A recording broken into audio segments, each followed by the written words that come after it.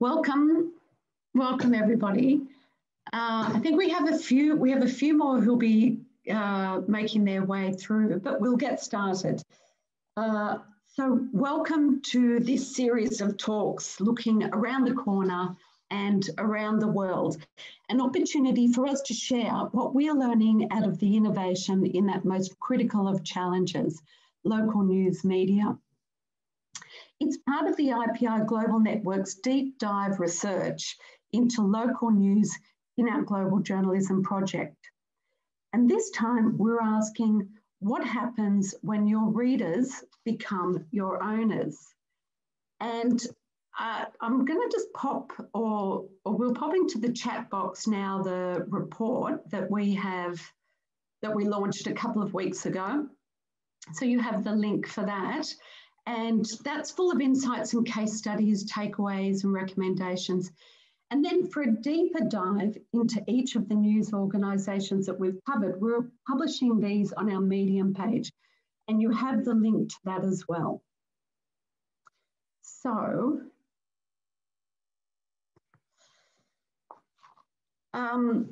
through cooperatives or community-based nonprofits, journalists and editors are testing this idea of what actually happens when, we put the readers in charge. And it turns out it means rethinking your journalism and your relationship with the audience and community by better aligning both the journalism and the business strategy around our audience.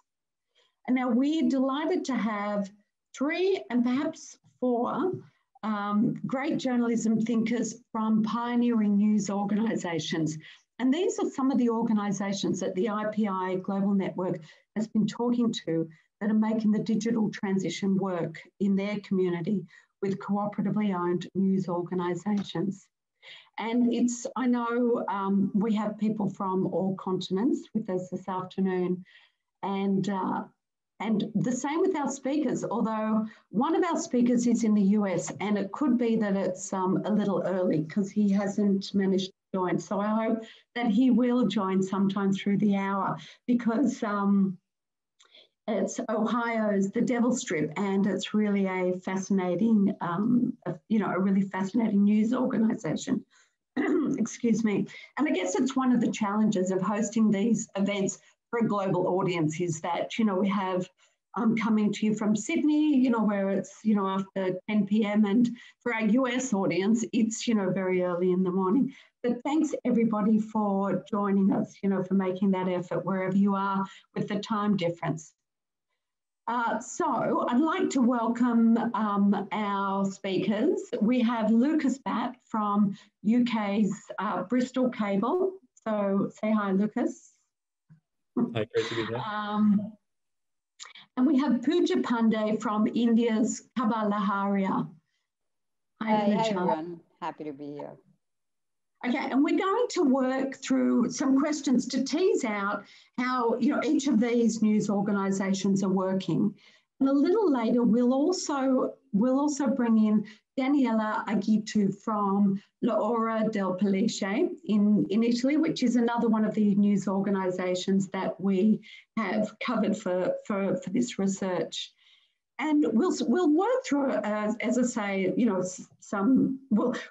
excuse me, what we're going to do is we're going to unpack, first of all, what the co-op structure is. And then we'll look at how the journalism, the products and the business model works. And if you have any comments or questions, drop them into the chat box, please. And we'll either pick up the questions as we go, or we'll certainly have time towards the end of the session that we'll leave particularly for those questions. Okay, so turning first to you, Lucas, and I guess what would be good to know is, when did the Bristol Cable first come to the idea of empowering readers through a co-op? And how does it work? The idea was first thought of by the co-founders Adam, Alon and Alec, while really kind of had graduated university and were thinking of what to do with their lives very much, but wanted to do something important and powerful, and saw how local media was just not working in any way that looked like it was serving communities, and saw that was a real opportunity to do something to make a difference in the world there for local communities, and hit upon the idea that running a media organization as a cooperative might provide a foundation that would answer a lot of the kind of concerns that they identified. So the business model of local media in the UK just didn't seem to be working, relying on advertising and print sales falling, and the online approach to funding media ended up a race to the bottom with kind of clickbait-based articles. And that was basically contributing to further destroying trust between readers and news organizations. So really having a wholesale rethink about how do we fund local media and reorientate our relationship back to the citizens that are concerned with the local newspaper. So this began when they kind of moved to Bristol, consulting with local people and really just starting from the basics of what do people want, talking to local people, talking to community leaders and people who run charities and part of universities to see what they needed and wanted out of it. And from that basically built kind of a movement as well as some principles for what they were setting upon was a new kind of news organization, and managed to get some crowdfunding to focus on putting out just one newspaper to make it real and to prove a new way of doing things. And so that created a community from the beginning around the idea of a new news organization, and from there grow the cooperative. So those people became founding members, a lot of the people who we had first kind of consultative chats with. And it was a grassroots, unpaid voluntary team for quite a few years. But we've grown our membership and become a kind of a more professionalized institution now, with paid members of staff and 2,600 members. And just to give more kind of background, so that's the kind of how we were born sort of story a little bit, and it's been quite a journey for sure. But we were very much born in the idea of like communities need to be a part of the organization, part of the newspaper, that the newspaper is trying to serve that community. So the cooperative structure in the cable is members are legal shareholders. So it's from little as £1 a month that someone can be a member. But it's a pay what you want model. So that's really the idea that we don't want to exclude anyone. The cooperative model means that we can never be bought or sold. So one of the problems that we identified was big capital was basically buying up local newspapers and then consolidating and shutting them down. And this meant that we could establish a newspaper as kind of community infrastructure, like a community asset that the structure means that it can't go away. And how members are involved has definitely evolved over time as we've kind of grown. So those kind of founding meetings became monthly members meetings where we really talked as a group about what our policies would be, what's our ethical advertising charter, because we have advertising in the print product. Who can become a member? Can organizations become members? Should we publish articles written or even speak to people that we might be concerned about having a platform? So really trying to get perspective and shape the values of the organization through the insight of members.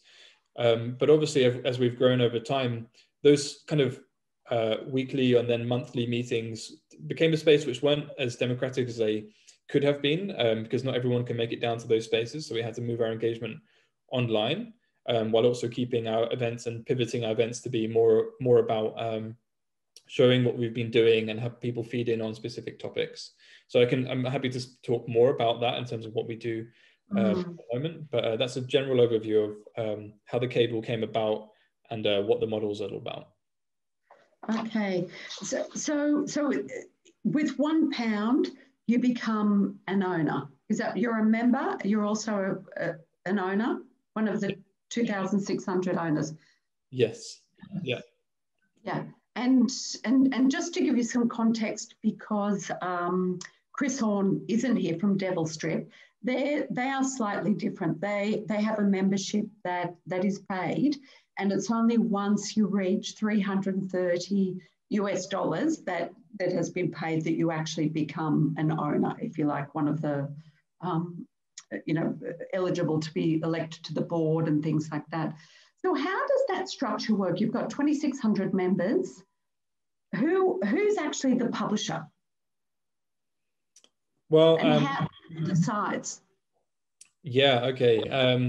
So you remember, if you keep up your membership dues, you have to contribute every month, or you can pay annually. So it's a kind of it relies on that rolling subscription. We have directors, so members elect directors at our annual general meeting, and our AGM is our kind of one of our biggest decision-making forums and part of our democratic structure. And the directors are all drawn from the membership, and they are the board which are hold the staff team accountable, but they also provide expertise and advice as well. So that's a big part of the democratic structure.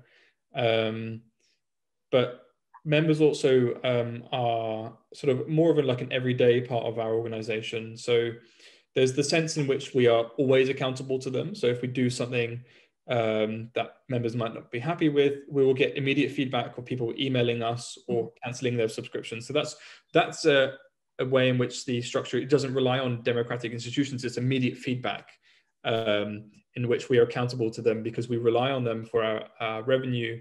Yeah, so that's kind of overview of that. Okay, and co-ops are really about serving the members, right? But I know we've had a conversation about how do you kind of like actually serve the public interest? How do you switch that? So yeah, legally we're registered as a cooperative and a community benefit society as well. So cooperatives, yes, they're meant to serve the interests of the members, but written into our constitution is that the interest of members and the interest of the organization is the interest of everyone who lives in Bristol. So that is the ethos of our organization and why people join to become members. So members, it's a bit of a tension that members support us and join the organization to make what we do free for everyone else and to include everyone else. So we have no paywall. It's not a subscription. It's a public benefit that members are supporting.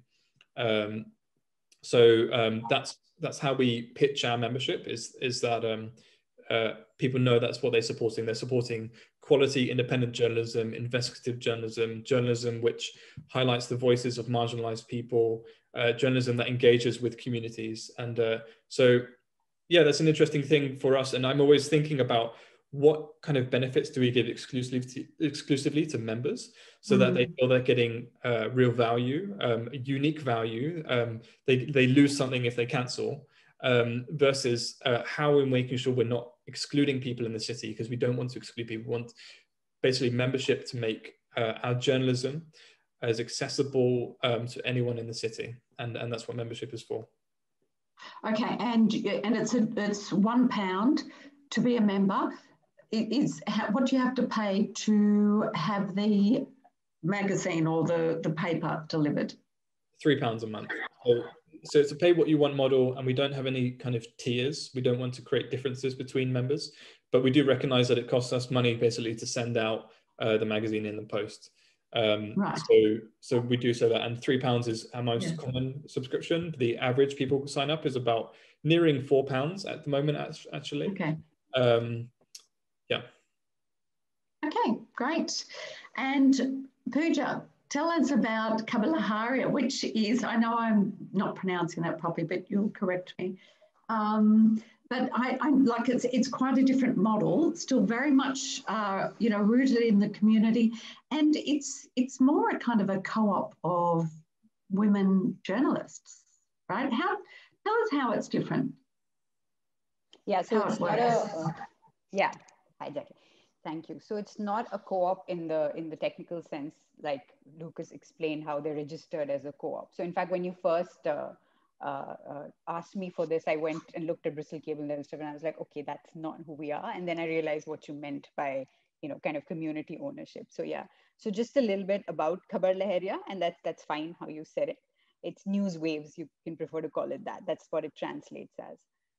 So Khabar Lahariya is a print newspaper recently turned digital first news platform and YouTube first, run by people of marginalized communities. So marginalized on the basis of gender, which I guess is global and people can relate to that, and caste, which is very specific to India. And runs out of the rural northern hinterlands. So that's like just to sum up what Khabar Lahariya is. It's hyper-local and grassroots journalism, sort of by for the community. Since we've gone digital, it's expanded a little more state-wise and into other states. When it was a newspaper, it was a bit slightly more hyper-local, I would say. It's community. In fact, when Lucas was talking, I was thinking there's so many things that are different, so many things that are same. I feel like the fact that the community literally owns it in that sense is something that isn't true about Khabar Lahariya.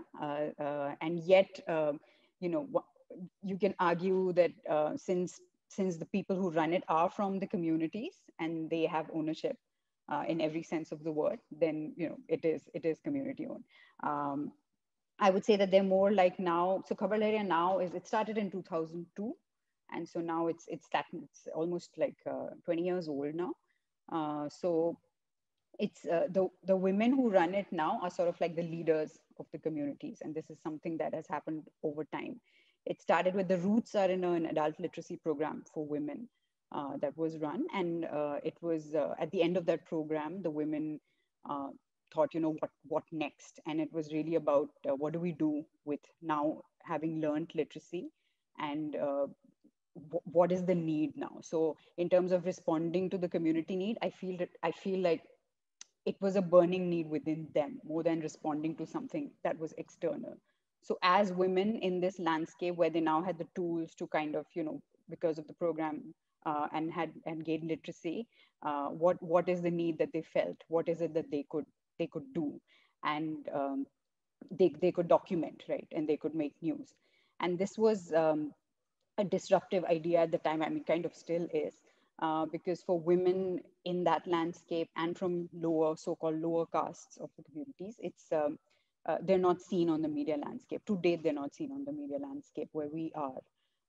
So that was like the burning need, and that was like the ownership to disrupt that model. That the newsmaker had to be a man, had to have some kind of formal educational background. Things that we're told are what give you jobs, and has to be from a certain caste or a class to be able to be there. So in that sense, I think it's community owned, but the model itself is very different, and it's actually gone through a huge transition recently. It was housed in a not-for-profit trust for the longest time of its life, and recently, in the past few years, Khabar Lahariya has moved to a media company, so a for-profit media company. So the model today is that we're very much a business enterprise, and figuring out what it means to be a feminist business media house that is intersectional and diverse. I mean, I'm speaking at this forum today for various reasons, and Jackie and I spoke about this a little bit when she first asked me, but I often say I'm like the diversity quota at Khabar Lahariya, and I only say it half jokingly, half seriously, because it's actually the women from the communities, the rural Dalit women who are running the show, who are making the decisions, who are leading projects and all of that. So I think that's where we're trying to continue that disruptive model of Khabar Lahariya, which is kind of like the root and the impulse and the DNA of how can we disrupt it now in the larger media landscape, which is beyond news and gets into culture, gets into shaping narratives, gets into policy discussions. Are there ways that we can do that now and on a broader scale? I think I'll pause here for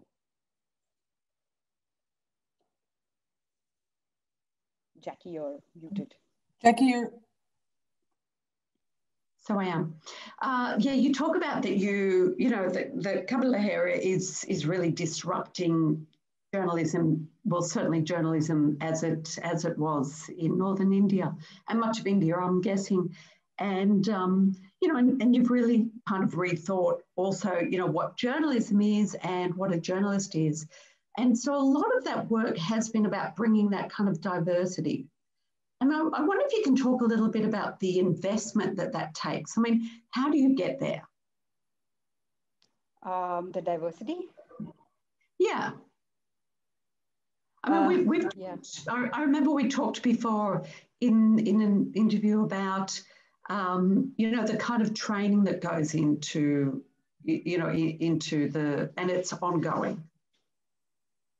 Yeah, absolutely. I think there are a couple of things there. One is just the training in terms of journalism and what can we call it, digital literacy and the tools that are needed for that, right? So there is just that training because there is a language that the media or let's say the journalism landscape works with. The Indian digital news media has really exploded, although in the past few years it's also really imploded, I suppose. So there are certain tools and certain languages that are, platform related that one has to know and one has to learn, right? And so access to that, I suppose, is something that does come from more of the urban centers. It does come from all the privilege and entitlement that we're familiar with, that I would say I'm a product of as well. So I think that's the kind of traffic that comes from there. But I would say that the other way, it's like not even a two-way street, maybe multiple way streets, but just to keep it simple, I would say a two-way street. That the kind of training and learning that comes from the rural women for say somebody like me, two or three of us say in Delhi who are involved in certain other aspects of the business, so to speak, is also something that's not been documented, I feel. And that's why I'm saying disruptive as the DNA. It's something that we are now trying to kind of track and map as our own kind of passion project. But what are the things to learn? So, there is like a one size fits all model, right, which works for digital media and news, and in India as well. Even if there is rural reporting, it kind of fits a certain parameter that, there's something big that happens. It's a drought, it's a flood, it's an election, something like that. And then, somebody from the newsroom in Delhi or Bombay or wherever goes into the hinterlands and kind of does their reporting and comes back. And there's been like amazing reporting that has happened in that way for sure. But locally it's called helicopter reporting where we are, which is, somebody just choppers in and then choppers out. It's a very different perspective or viewpoint when you live there, when you belong there, when those issues that are being talked about in, say, an election, in, say, a political leader's speech, are actually the issues that affect you on a day-to-day basis. And then if you had the power to make a story about that, to report it, to document it, and then, with your credibility as Khabar Lahariya today, we're lucky and we worked on it to be very credible locally and nationally, then you'll be heard.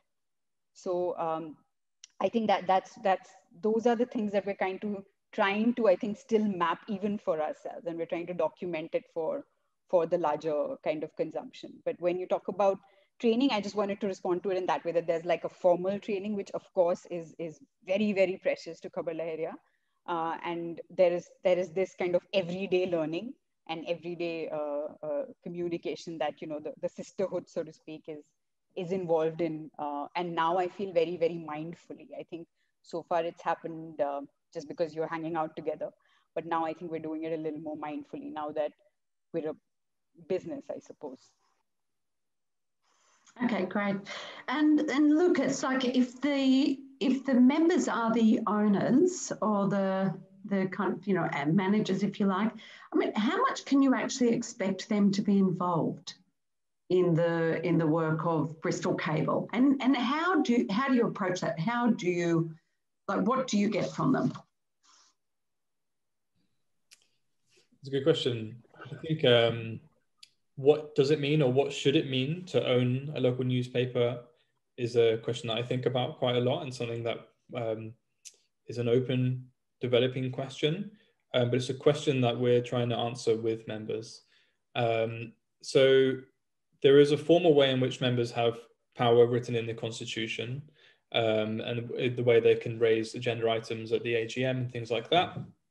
But more practically, there's the culture of the way in which people interact and the way in which we invite members to interact, which is not constitutional, but based on what we feel like we owe members and how we see members as a vital part of improving our journalism. So very much, I think at the moment, what it means to be a member is you're a part of something. It's an identity. It's a feeling of support, of being part of something.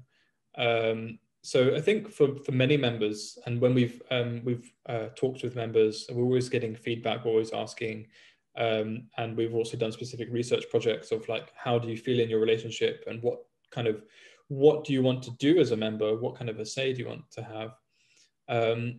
Many or most simply just want to support the organization, and are very happy that the engagement happens, that people are asked to participate, or that we are going to communities. So I think that's one of the interesting tensions that we try to navigate, is not expecting too much, I think, or not burdening people. You know, sometimes we will get emails saying, what's my legal liability for being a member? You know, it's £1. There's nothing on you really. Or people cancelling, saying, I feel like I haven't got time to contribute, etc. And I think we don't want people feeling put off, I think, or feeling like there's a big expectation. I think it's more of an invitation. We've asked members specifically about this, and I think one of the important things about the model is it makes us challenge the relationship we have with what would be called the audience, or rather the community that we're a part of, because of that relationship that we need to nurture with that community. So that really, it relies on us to be in touch with what people want, what people expect, how they're interacting with us. So we have asked these questions, for example, at our AGM a couple of years ago. We would just put directly the question, what decisions do you want to be involved in? And we also don't just throw things out at people. We also at the same time really recognize that people can't make informed decisions without the right information, without the right kind of framing, without the headspace to do it. So our AGMs, we really make sure that we give people as much information as possible beforehand, and we also introduce things very well and facilitate conversations. You know, it'll be, for example, 6 to 8 people around a table with a big worksheet and like stickers and things that they can interact with, and directly talk with the people around them and give them 15 minutes to discuss and feedback after that. And the conclusion of, for example, that particular decision of like, what kind of decisions do you want to be involved with, is not everything, or not the day-to-day. I think as someone directly put it, we trust the staff team to take those decisions because we don't have the time or information to make those operational decisions. But if there's something which you feel like is going to change what the organization is about, if it's going to change the kind of values that we feel like it stands for, or the value that we think it provides to the community, then ask us about it. So from that, I think we've grown from the very beginning. I think it's important also to think of like the organization in terms of its journey. It doesn't always make sense to be one thing at every point. And I think at the beginning, it was really building up a relationship with people, with communities, and also with them shaping our values and shaping what the organization is. And that early kind of startup phase formed the foundations of kind of our values and the way in which we relate with communities. And now I think there's only so many decisions you can make at the make about policy, etc. And then it's kind of checking in with things. And so the first couple of years, we're really engaging with members to help figure out what we're all about, what we want to be like. And now our AGM is the biggest engagement platform that we use with members. And that is really a kind of a sense check. For example, our last AGM, we held it online for the first time in October. And that was really about the main engagement decision we had there was, it was actually just visioning, like, what do you want the cable to be in 5 years? And we were exploring that together in facilitated conversations to draw on the kind of the inspiration and aspirations that members have for the organization. But it was also important for us to check with members what they want us to be doing in terms of informing our strategy and our roadmap. So yeah, I think our relationship with members has evolved over time. And certainly now it's at scale. It really requires quite different approaches in terms of inviting people without pressure. So we do what we call them call outs, for example. So that's kind of sending out an email with a link to a call to action with a form, basically, with like questions that we spend quite a lot of time thinking about framing and giving the right information so people can feed in. Quite a lot of like open-ended questions, but really tested and framed in a way that people can give the most useful information and is respecting their time. And then we spend a lot of time analyzing that information. And one example of that is we had local elections recently, actually 2 weeks ago. And in the run up to that, we ran a citizens agenda project. So that's something that Jay Rosen from New York University has been a big advocate of, as well as Membership Puzzle and Hearken. Mm. And so we're drawing on that as a kind of product or a model for doing audience engagement with election coverage. And that was really a large scale push in terms of engaging our members and our wider audience in asking them, what issues do you care about this election, basically? And what questions would you ask politicians, and synthesizing all of that into 8 points of the top priorities for people. And we use that to inform editorial priorities. We use that to inform the stories that we covered. And we also use that to ask questions to candidates as well, just to recenter communities in our editorial priorities and our coverage and in the debate around the election. Okay. Pooja, tell us about the journalism mission of Khabar Lahariya. I mean, what kind of stories do you cover? Who are the journalists? You know, what are the stories that you tell? Yeah, so the stories that we tell are hyper-local and grassroots. And since the reporters are from the community, they are the ones that are most pertinent to community. Having said that, we're now a digital and YouTube first platform. And anything that, if you think of kind of, you know, the classic kind of local news model in the time when, you know, there was local news feed would actually feed into, say a national or a central model. We do all of that. So there's culture. So there's vibrant heritage, music, dance, where we are in Uttar Pradesh and Bundelkhand. So there's that. And there's something we do where we do feel-good youth stories, inspiring stories. We call them local heroes. So we kind of do all of that. I would say our emphasis is since we're feminist in nature and the very foundation is feminist, it's about underrepresented voices and underprivileged communities. The focus is feminist issues. So where we are, it's a lot of issues around violence against women. And it's a lot of issues around caste-based violence and caste-based prejudices. Again, going back to what I said about those two being like the biggest kind of determinants where we are in terms of privilege, caste and gender. But yeah, otherwise the feminist lens across. So for instance, we also do feminist humor. We do a show which looks at ingrained patriarchal practices, but with like, you know, a wit and a sense of humor when we're questioning them.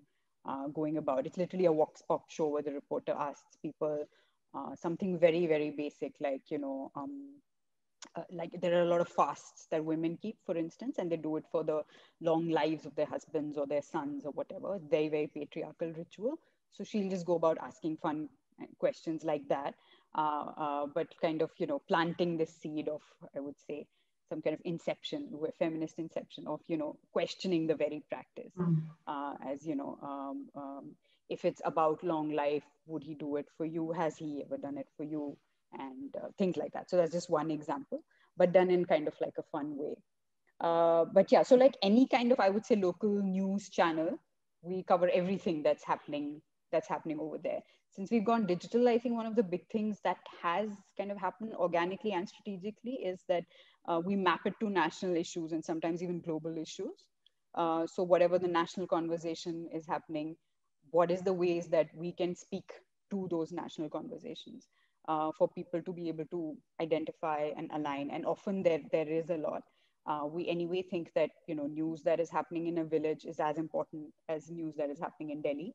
And, you know, it's on us to kind of make that connection because people don't get it otherwise. So how do you fill that gap? And internationally, just as an example, when Me Too happened, and Me Too India happened, it was happening in a specific kind of circle. It was happening in an urban media practitioner circle.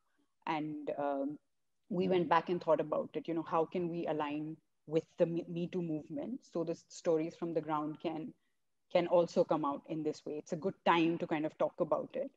And how do you then do that? So then there's a lot of conversation around editorially, packaging, production, etc. Right now with the pandemic, what's happening is the second wave has hit rural India really, really bad. And again, there's a gap in mainstream news around what's actually happening in rural India, because the first wave did not hit rural India that bad in terms of the virus, in terms of illness and death. There were other issues that happened, but not illness and death as much. So what does it mean? What is the rural reality of the second wave right now is a big story right now that is completely missing from national media. So actually we're doing that. In fact, that article is going to come out tomorrow. So yeah, as I was coming into this, I was thinking about this story and how, like, the relevance and the importance of Khabar Lahariya, because, you know, you do need those local voices to be able to feed into the national narrative, because otherwise this kind of, it's that one story that everybody gets. And now with the algorithm bias, we all know that we only see that one kind of story. And especially in India with rural and urban, it's huge, the divide. So it's so important that that local voice and those local realities and what's happening to the communities on the ground, you know, what is happening there to also appear in your Twitter feeds and in your yeah, on national fronts and in hopefully in policy discussions. So yeah, that's the news. So I want to come back and talk to you, Lucas, about the kind of journalism you do and how you have impact. But I'd like to bring Daniele in now. Daniele Arghittu from the Lahariya del Pellice.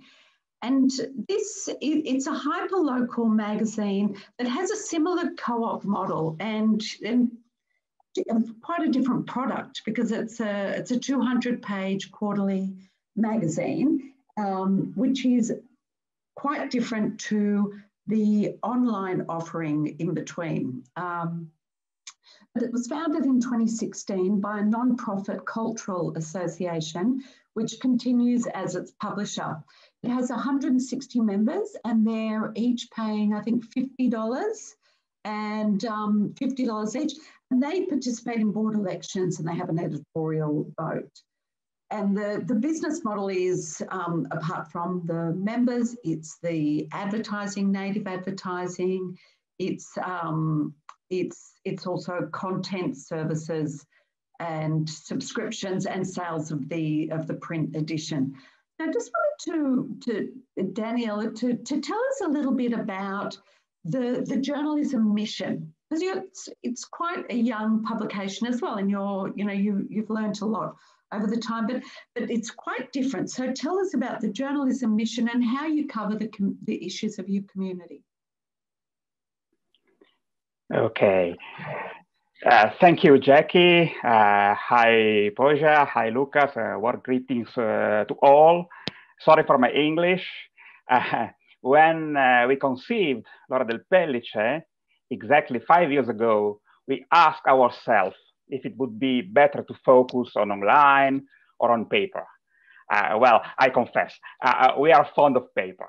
So we choose the second option, aware that to be able to face the costs of publication, we would have to focus on the quality of our product. we felt that in our small community, there could be a sufficient number of people willing to pay €8 per quarter to buy our magazine. Well, to buy in-depth stories, surveys, interviews, historical analysis. Well, the big challenge, however, was to support our project on a non-profit cultural association, open to all those who recognize themselves in our values. 4 magic words: quality, community, independence, and respect. Our bet is that people who live here want to support us because we change their lives a little bit. This is our idea of journalism. We survive only if the people think we are useful.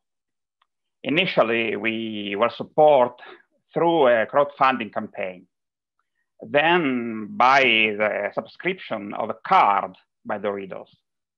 In 2021, I hope, we should reach 170 members, a number that has been grown year after year. Well, they are not mere subscribers, even if they receive the magazine at home, of course. They are real publishers. Our members will elect the board. We have a weekly newsletter, and at least twice a year, we organize a meeting for the approval of the budget, of course, but mostly for the evaluation of the project undertaken. We listen to advice, suggestions, and indications, and so on. The journalists, of course, maintain its independence, which for us is crucial. But it would be absurd not to consider what our readers want to read in L'Ora del Pellice. We are first and foremost a service magazine, so we are available to our readers to explore issues and problems that they would like to understand better. For some time now, we have been combining the quarterly with a weekly online broadcast on our Facebook page and YouTube channel, of course. Furthermore, as you mentioned, Jackie, we finance ourselves by offering services to our community, by making our professional structure available to companies and organizations. Our association, on the other hand, has among its aims the promotion of the region to which it refers. But this happens while we maintain a rigorous independence of the quarterly. This is an essential value for the readers themselves, and the readers understood it perfectly. Is our model replicable? Well, we believe so. If other magazines dedicated to small territories recognize themselves in the same values, we could create a network or even a format. Why not? This would allow to exchange, this would allow the exchange of experience and professionalism, and would help to create economies of scale. In Italy is born, and is quite famous, an organization called Slow Food, which promotes the culinary specialties of small places. Well, we believe that a similar slow project can be born, dedicated to quality community journalism. Thank you. Terrific, thanks, Daniele. And we've actually just published a piece about Lahariya, which is Melissa's just put in the chat box if you want to check that out on our Medium page.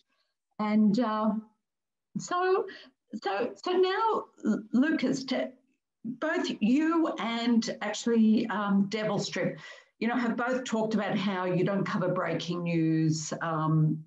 You don't, I think actually Chris talks about covering crime as an artifact of old media.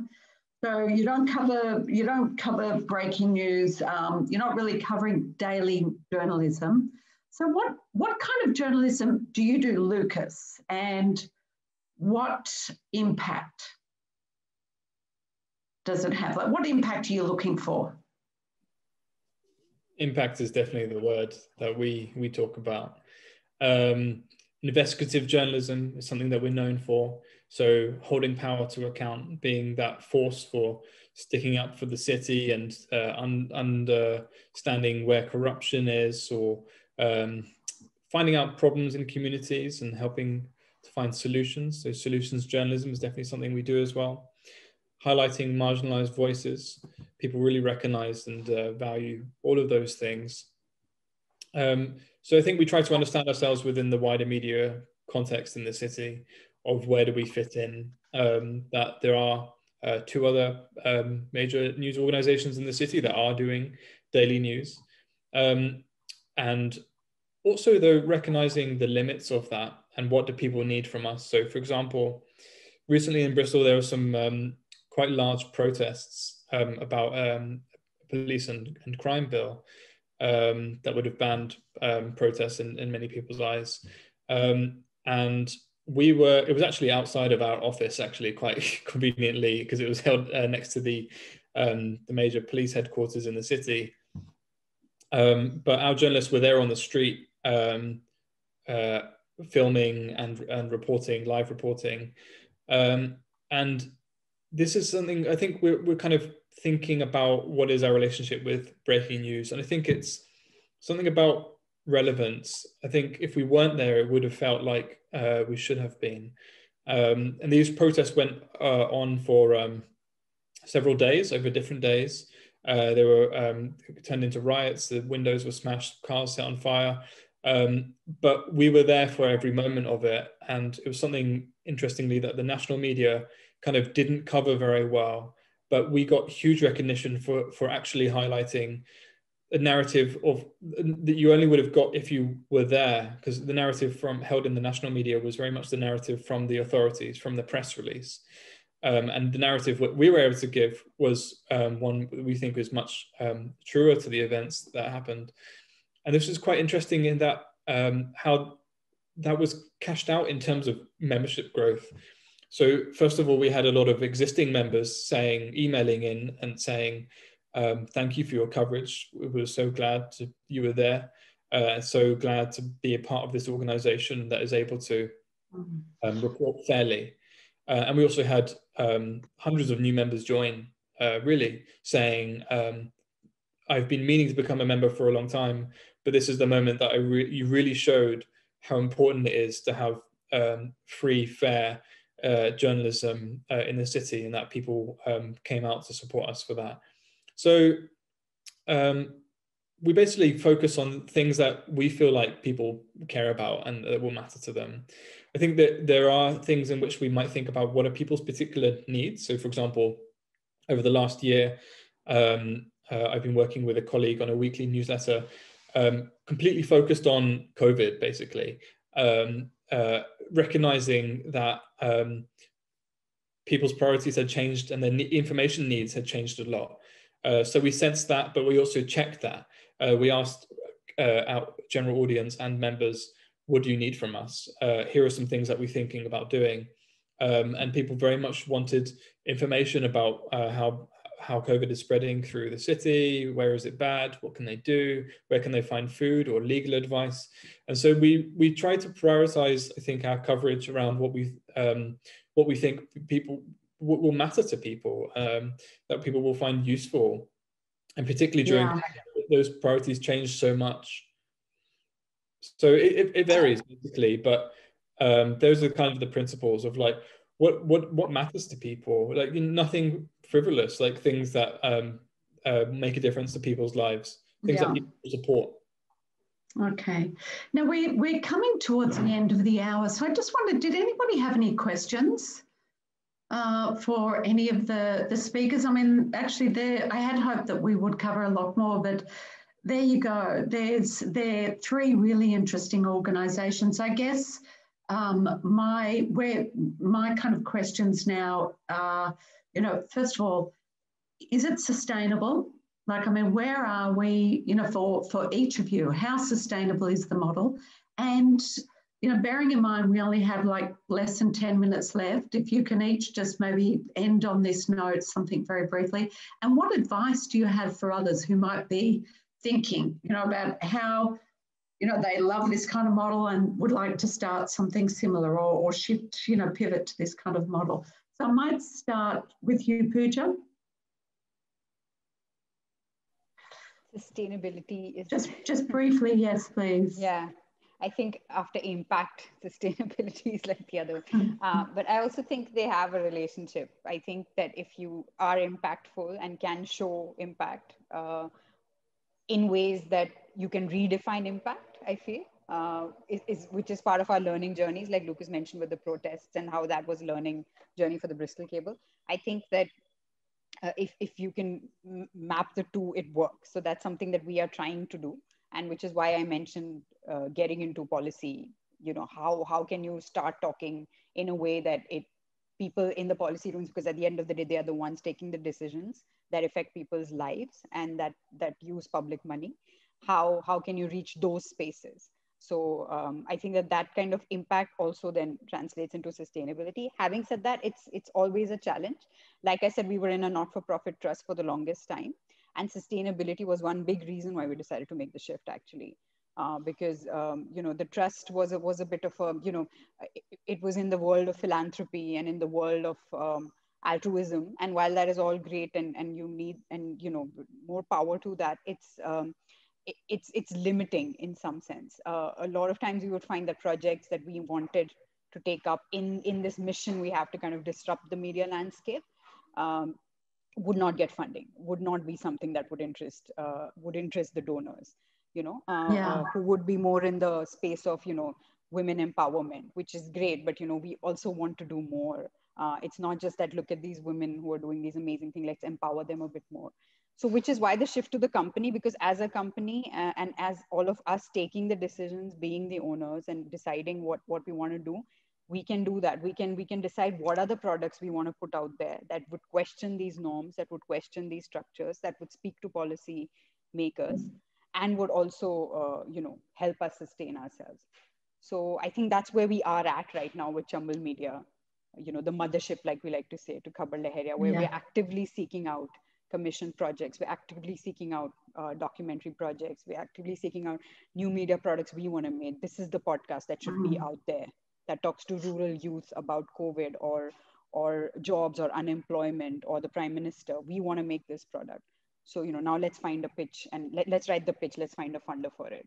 So yeah, that's the kind of, but yeah, I think it's always a challenge. We're always every 6 months going back to the books and wondering, if there's a gap and what else do we need to do. And yeah. Okay. Daniele, do you have any advice? Well, yeah, very briefly. Very briefly. Can I answer with a joke? We are sustainable because after 5 years we are alive. We have nothing to offer but our work and our credibility. If it's useful, we will live on. It's enough. It's all. Okay. There's actually one question, and I'm sorry I looked over this. Lucy, do we have time? Has anyone as smaller newsrooms, have you had to deal with defamation? And how do you avoid it? I can speak to that really quickly. Okay. Investigative journalism, lawsuits are kind of par for the course, I think, and we have faced them. We've faced quite a lot of legal threats. And we have, partly as being a non-profit, you can get pro bono legal support through that. So I think we have a small budget, so that's definitely something which has been useful. But also there's some aspect of, do you really want to face down a community newsroom with a huge community around it, huge support? I think that's a real part of our power, is that it doesn't look good to sue the community news organization. So I think that's something in our pocket, in our power. If we can print the story, if we can tell the community about what's happening, that's something that we can use to help defend ourselves. And the community will rally around us. And we know that we have 2,600 members, but we know we have a lot more support in the city. So I think that with that sense as well.